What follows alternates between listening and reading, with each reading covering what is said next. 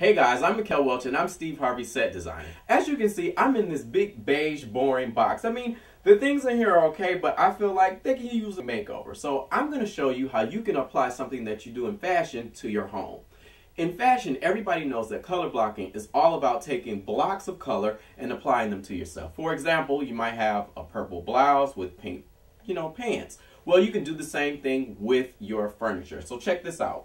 Boring space right here. What I'm going to do is I'm going to apply a yellow pillow as well as a fuchsia bolster. So grandma's old little beige pillow is out the door. But don't stop right there. A lot of people have tchotchkes all throughout their house and they think they need to keep it there. So get rid of all this stuff. And again, color blocking. I'm using a bright yellow tray. I have a fun blue vase. And then I've even added some fuchsia flowers. Now these of course are, fake. So color blocking is fun. You can apply it to your clothes the same way you can do in your house.